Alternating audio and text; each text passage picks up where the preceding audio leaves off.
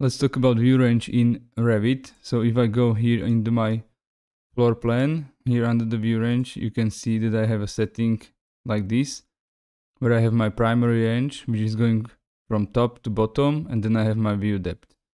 Here you can see my values: 2300 millimeters, 1200 millimeters, 0 and -500. So let's go to my section view, where we can see it more easily what is happening here. So this is my top, 2300 millimeters above the level. Everything that is above this is not visible in the view. So we can see I have here this element. And if I go to my level 1, you can see that I cannot see it because it's outside of the view range. Then there is a cut plane, which is this one, which if this cut plane intersects elements, they will be shown with the cut line weight. So if I go to my level 1, you can see that this wall is being cut. So it is shown with the cut line. And we can see this in the manage object styles. And here for my walls category, you can see that the projection line weight is 1 and the cut line weight is 4. So if I change this to be, let's say, 7, you can see that it changed the cut line weight for walls category. So I will go back to 4. Okay, so if I have elements that are being intersected by the cut, they are shown in cut line weight. Between this cut plane and the top, if I have some elements like these two here, I can see them only if the category is window, casework or generic model. Here in this example, you can see that I have a furniture here and a generic model here. It's the same family, only difference is the category. And if I go to my level 1, you can see that I can see my generic model in my view. But if I check the furniture, you can see that I cannot see it because it is not one of those three categories to be able to see it here. So then we have a portion of the view which is below the cut plane and above the bottom. Here in this example, I have the bottom same as the level 1. I can hide this for you to be better able to see it. Something like this. So those elements here are visible in projection. So I have an example here of the generic model. And here you can see it. It is in projection. If I go and lower my cut plane, so it will cut my generic model here. So if I go here in the view range and I will lower it, let's say, to 600, hit OK. Now you can see that even my generic model category is shown as cut. And again, I can find it here. Generic model category cut is 3 for the line weight. So I will go with this back into 1200 as it was before. And let's continue now. We have the bottom and then we have the view depth. Everything that is below the bottom but above the view depth, so here in this area, is visible in the view but using the beyond line style. Beyond line style can be found here under additional settings, line styles. If I check this, here is a beyond line style, where you can see that for my setting it is a dashed line, black, and line weight is 1. So if I go back to my level 1, or first here in the section, you can see that I have a family created here, which is in this 1000 millimeter view depth. And in my level, you can see that I see it dashed. If I zoom this a little bit more, you can see it is using dashed line because it is using a projection, or sorry, beyond line styles.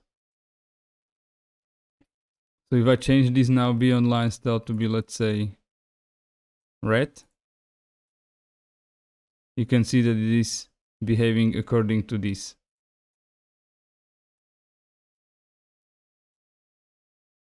So I will change this back. Okay, so those are the elements that are below the bottom but above the view depth.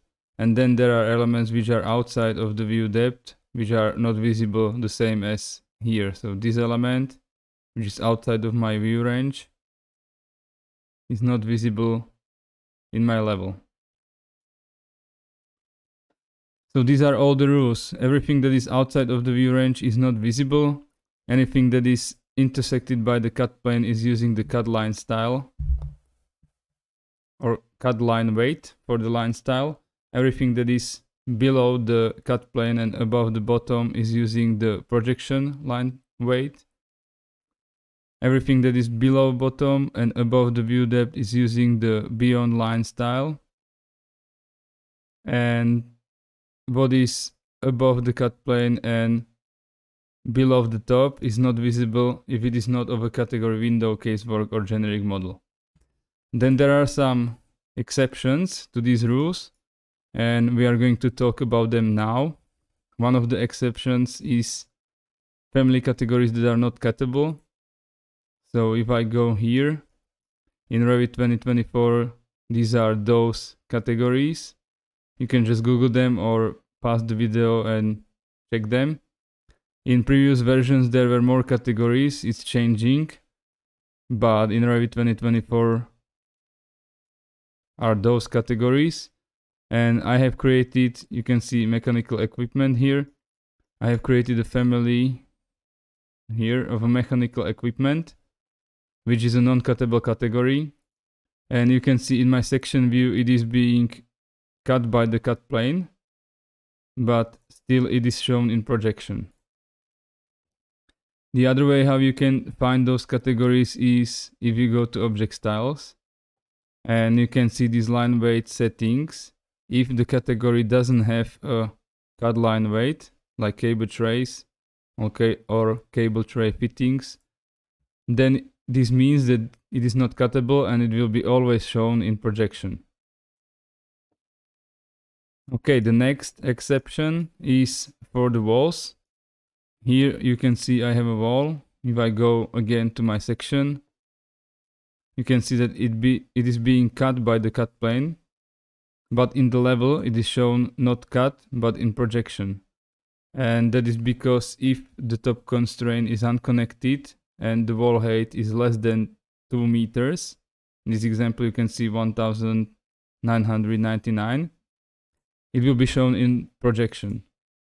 If I put this to 2000, now you can see it is being shown as cut. And let's say I change this to 1500, unconnected. It is being cut by the cut plane, but it is shown in projection because of this exception. But if I change this to be connected and have it 1500, now because of this constraint, it is behaving as expected and it is shown cut in your floor plan. The next exception is or are floors, structural floors, stairs and ramps, which are located outside of the view range. Here it is for the primary view range. Primary view range is from the top to the bottom, so this one here. If they are outside of this primary view range and about 1.22 meters below the bottom of the primary range, they will still show in projection. So you can see I have a floor here. If I go to my section view, this floor is away of my view range, so it should not be visible like this element, but I still can see it. And that is because it is up to this 1220 millimeters threshold.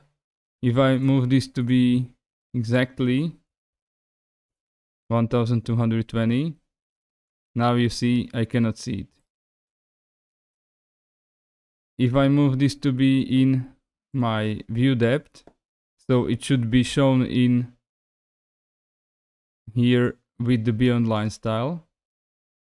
You can see that because of this exception, I can still see it in projection. So this is everything you need to know about the view range in Revit to be able to use it effectively in your project.